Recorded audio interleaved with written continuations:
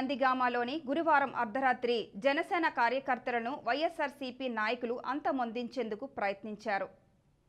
ఈ విషయం సీసీ ఫుటేజీలను ఇప్పటికే కృష్ణా జిల్లా పోలీసులు స్వాధీనం చేసుకున్నారు. అయితే ఈ విషయం ఆలస్యంగా వెలుగులోకి వచ్చింది. ఇటీవలే పవన్ కళ్యాణ్ పశ్చిమ గోదావరిలో నిర్వహించిన కవాతు అనంతరం జనసేన నాయకులపై దాడి జరగడం చర్చకు దారితీసింది. దీనికి సంబంధించి నందిగామ పోలీసులు తెలిపిన వివరాలు ఇలా ఉన్నాయి. నందిగామకు చెందిన జనసేన నాయకుడు చలమల శ్రీనివాసుపై వైఎస్ఆర్సీపీ కార్యకర్త బుల్లి అలియాస్ గుంటుపల్లి రామకృష్ణ మరియు మువ్వా శేషగిరి శస్త్రక్ సైదాలు ఆయుధాలతో చంపేందుకు ప్రయత్నించారు. ఇటీవల జనసేన పార్టీ నందిగామలో వైఎస్ఆర్సీపీ పార్టీ దీటుగా ప్రజా సమస్యలపై పోరాడుతున్న నేపథ్యంలో జనసేన పార్టీ ఎదుగుదల ఓర్చుకోలేక వీరు ముగ్గురు కలిసి నందిగామలో జనసేన కీలక నాయకుడిగా ఉన్న చలమల శ్రీనివాస్పై హత్యాయత్నం చేసినట్లు పోలీసులు తెలిపారు. అయితే శ్రీనివాస్పై దాడి చేసిన అనంతరం శ్రీనివాస్ చౌదరి అచేతనంగా పడి ఉండడం చూసిన నిందితులు అక్కడి నుండి వెళ్లిపోయారు. సమాచారం అందుకున్న శ్రీనివాస్ స్నేహితులు ఆసుపత్రికి తరలించారు. అయితే పోలీసులకు సమాచారం అందించిన చాలా ఆలస్యంగా సంఘటనా స్థలానికి చేరుకున్నారని, కేసు కూడా హత్యాయత్నం కేసు కాకుండా ఏదో దాడి చేసినట్లు కేసు నమోదు చేశారని తీవ్ర గాయాలతో ఉన్న శ్రీనివాస్ కుటుంబ సభ్యులు ఆరోపిస్తున్నారు.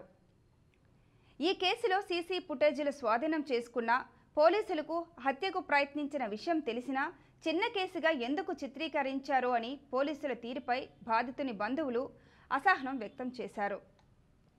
తనకు బుల్లివారి అనుచరుల నుండి ప్రాణహాని ఉందని, తనకు రక్షణ కల్పించాలని ఎస్పీ సర్వశ్రేష్ఠి త్రిపాఠిని కోరుతున్నట్లు తెలిపారు. దాడి అనంతరం శ్రీనివాస్ మెడలో ఉన్న బంగారం, సెల్ ఫోన్ లాక్కున్నట్లు దృశ్యాల్లో కనిపించిన పోలీసులు ఈ విషయంపై ఇంతవరకు ఎందుకు స్పందించలేదో అర్థం కావడం లేదని, పోలీస్ వ్యవస్థపై తనకు నమ్మకం పోతుందని మీడియా ముందు వాపోయారు. నందిగామ నియోజకవర్గం అండి. నా పేరు చలమల శ్రీనివాసరావు.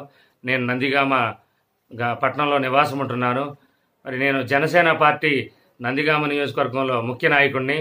మరి నా పైన మొన్న 15వ తారీఖు రాత్రి మరి సుమారుగా 10-11 గంటల మధ్యలో నేను బజార్కి వెళ్తుంటే మరి వైఎస్ఆర్ కాంగ్రెస్ పార్టీ కార్యకర్తలు మరి నాపై దాడి చేసి నన్ను చంపడానికి ప్రయత్నించారు. మరి నేను చనిపోయానని చెప్పి దాని మీద మరి నన్ను వదిలేసి మరి నా దగ్గర ఉన్నటువంటి బంగారాన్ని, సెల్ ఫోన్లు కూడా వాళ్ళు స్వాధీనం చేసుకొని వెళ్ళిపోవడం జరిగింది. మరి నేను హాస్పిటల్లో జాయిన్ అయ్యి పోలీసు వారికి ఇంటిమేట్ చేస్తే పోలీసు వారు వచ్చి కేసు నమోదు చేసుకున్నారు. మరి నాపై హత్యాయత్నం జరిగింది.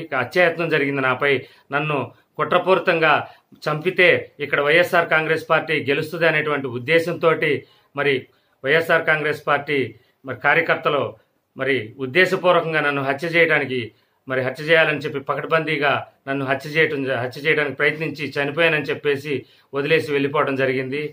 మరి